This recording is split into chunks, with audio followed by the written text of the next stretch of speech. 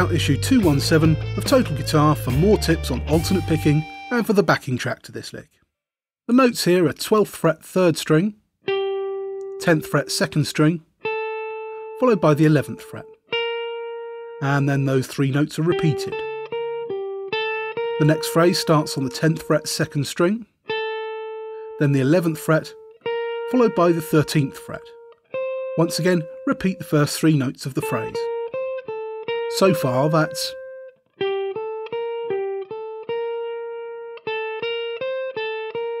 lick closes with the 10th fret 1st string, the 13th fret, 10th fret again, and a final string bend up a tone at the 13th fret.